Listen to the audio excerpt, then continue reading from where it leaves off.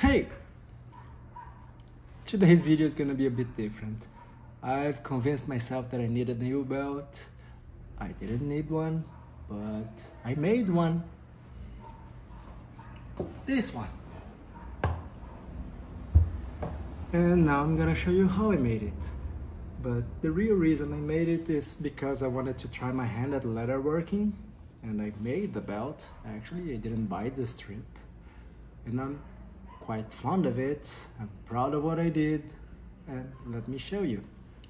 Thank you.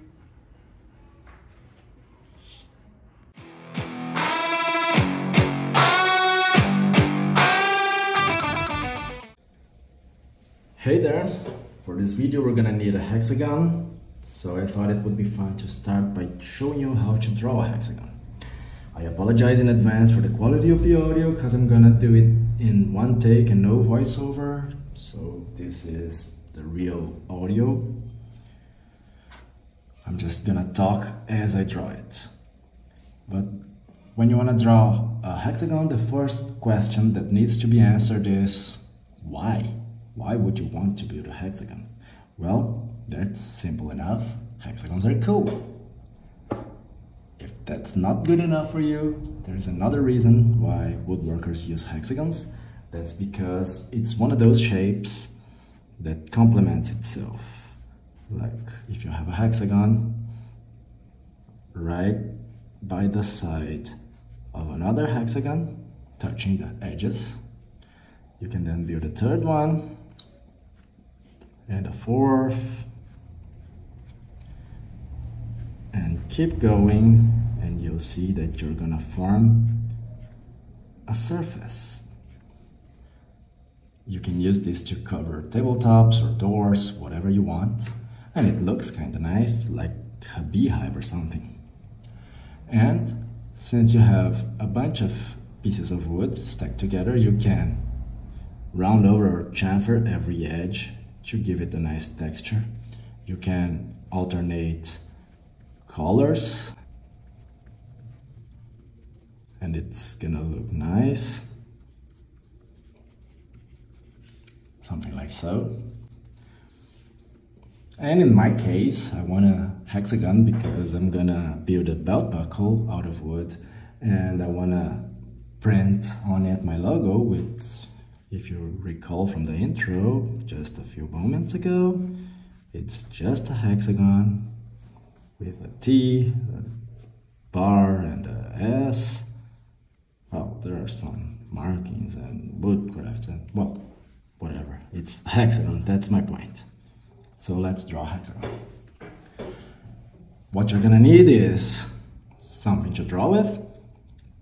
In my case, I'm gonna use this mechanical pencil, a compass, and a straight edge. I'm not gonna use the protractor.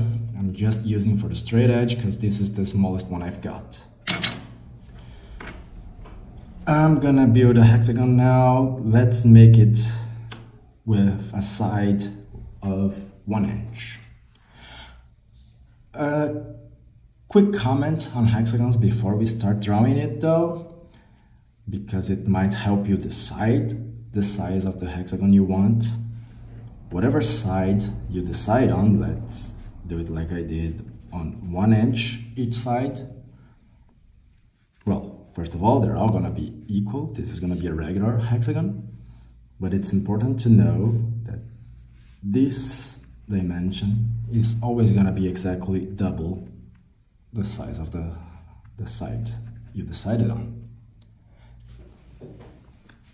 And that's because all the exterior angles are going to be 60 degrees, and the cosine of 60 is 1/2, and half the side times 2, that's half here and half here, and 1 plus 2/2 equals 2.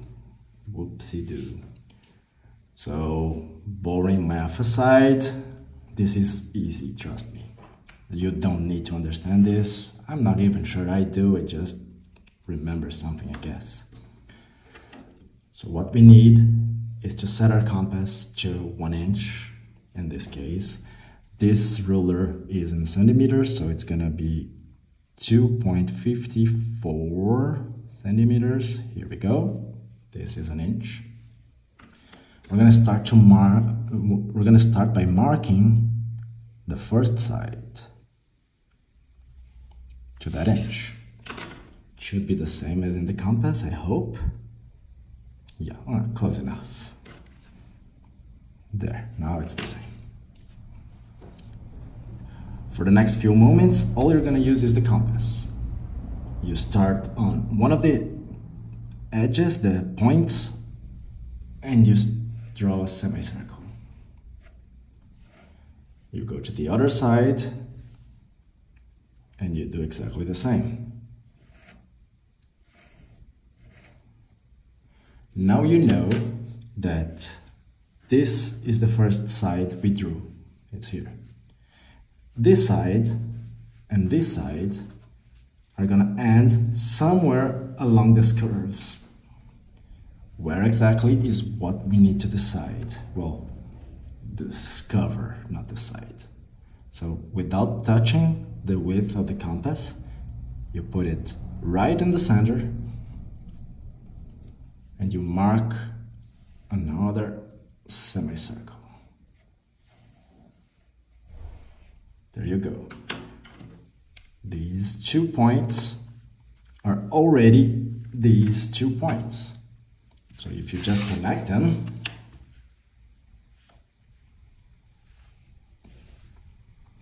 you got now 3 sides done. To find the last 2 points, we just gotta put the compass right here. If you didn't draw this line yet, it's where this curve meets this curve. And draw it here. Do the same to this other side, and done. That's all there is to it. Now we just connect the sides.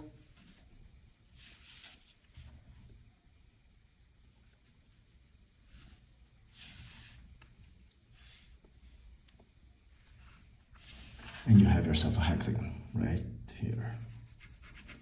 You see, I'm painting the hexagon to show you where it is. I'm so genius. Anyhow, as I said before, this distance should be double of what we started with, and this straight edge is kind of fading, but it's about right. Let me go from 4 to 9 and something. Yeah, it sounds about right. As I said, this ruler is in centimeters, so you gotta work with what you have. There you go, there's a hexagon. Now go be happy and make some surfaces. In my case, I'm gonna make a belt buckle. So come along, let's draw it with me right on the wood. Well, not really, I'm not gonna draw it with you again, but let's make a belt buckle. As promised, here's the hexagon drawn. I'll go with drawn into a piece of wood that I'm actually gonna use. I'm using these scraps of jatoba, and to start I'm just gonna let go of the excess wood here to get closer to the figure. This build is gonna be a small build, so most of the cuts are actually gonna be a bit hard to see on camera, but it's not supposed to be hard. You're just cutting to the lines you drew. Well, you drew, hopefully. And all you do is line the pencil marking you made with the curve of your blade, clearly set on the crosscut sled. If you have a square with a 30 degrees angle, you can use it like I am here to reference and leave a 60 degrees offcut in comparison to the 90 degrees that you're using the crosscut sled with. It's gonna work for the first 3 sides, then you're gonna have like a triangle or something, and you just reference the first cut you made as 90 degrees or 180 degrees here, cut the opposite side, and then you can do the 30 degrees again. It might not make a lot of sense when I explain it like this, but when you draw the hexagon on the wood and you go and try to make those cuts, it's gonna make sense. It's quite intuitive actually. The lines just line up as they should. And once you made 6 cuts, one for each side of the hexagon, you're gonna have this. One of these at least. You could be using a miter saw, but I don't have one. It probably would be easier, but you can do it on the table saw just as I shown. Then you give it a light sanding to get rid of those tear out marks on the edges, and we go for the next piece. Here I'm trying to show you, yes, that's what I'm going to cut. This is quite a small piece and I'm gonna need 2 of them. Well, I thought I would. I only actually used 1, but the way you cut such small pieces is you leave it attached to a bigger piece of wood and cut as if you were going to just make a detail on the end of the board. That way your hands don't have to come anywhere near the blade when you make those cuts, and it's a lot safer.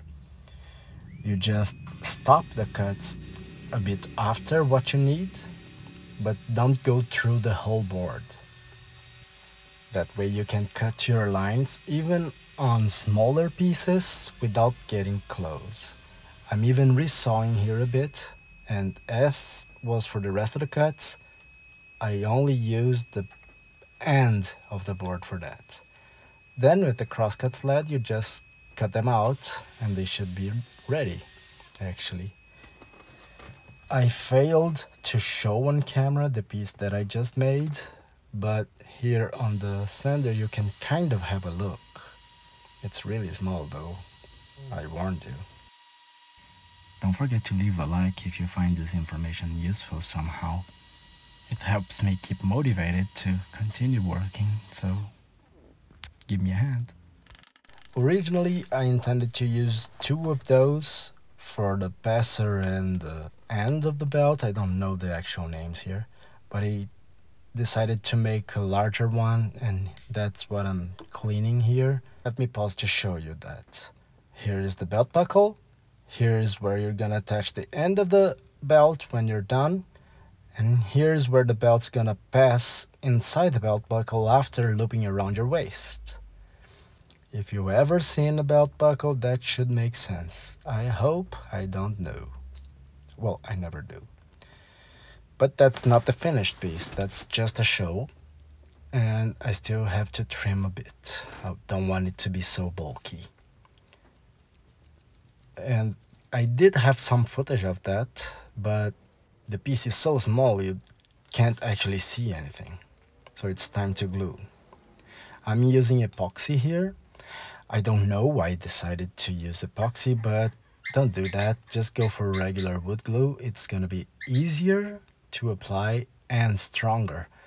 This actually did come loose after a few uses, and I had to redo that with regular wood glue, and since then it's been holding, and I think it's gonna hold forever, I hope. Clamp it and let it dry as you would for wood glue, but seriously, use wood glue. With that, most of the woodworking is out of the way, so if you're only here for that, you can go now. I hope you don't though, because the leather crafting is actually kind of fun. And the reason I'm making it is because I want to incorporate leather crafting into my woodworking. So the first thing is to attach the end of the belt to the belt buckle, but it does not fit, not even close. The gap I left was about 1.5 millimeters, and this leather is 3 millimeters thick. I don't get the ounces for thickness of leather. I'll try to learn it in the future, but for now you're gonna have to go with millimeters. Just as a basis for comparison, 3 millimeters is about 1/8 of an inch, if that helps, and 1.5 is about 1/16. Okay, not that hard. What I'm doing here is called skiving, and it took me hours to make. It's fun, but it's a lot of effort. And all it's doing is thinning out the end of the leather so that I can make it fit into the belt buckle. But seriously, if you've never tried leather crafting, give it a go, it's fun. And since there's no curve to beware of, because you just split the materials when you cut, it's refreshing, I think. There, after skiving the leather, it can fit through the loop. I want it to be tight, so this is good. I don't want it to come loose or to wiggle. And show it, man, come on. Oh, I needed some time. But there you go. It's starting to look like a belt. If you paid attention, you'll see that I had a stitch line in the middle of the belt. I didn't have leather long enough, but it was kind of boring, so I didn't show it. Last bit of woodworking. I need something to keep the belt from undoing itself. I'm gonna put a dowel here in the tip of the belt buckle, and that dowel should go inside the hole, those holes that go in belts. Well, you've seen a belt, you know what I'm talking about, I hope. I just don't know any of the terms. You'll notice that I've already glued and stitched the end of the belt into the belt buckle. And I'm starting to grow fond of it. As for the dowel, I'm going to use the drill as a makeshift lathe and thin the dowel to 4 millimeters. I don't want to do the math here, but that's the size of the hole punch I had for the leather, so it had to be 4 millimeters. Again, it took a while. This is not really a lathe and I don't know how to turn wood, but it worked. As soon as it fit, here is the final result.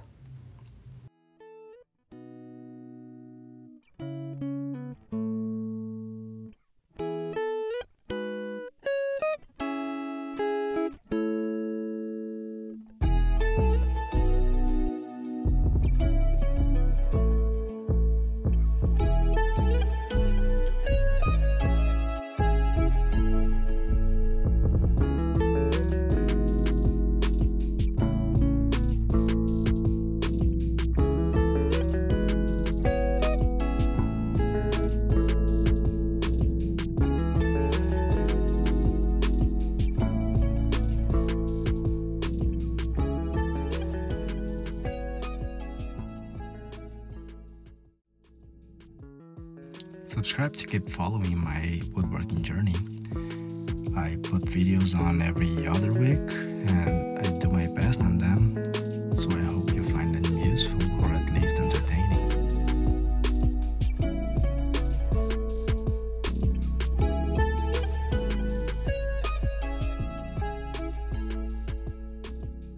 Thanks for watching. Bye.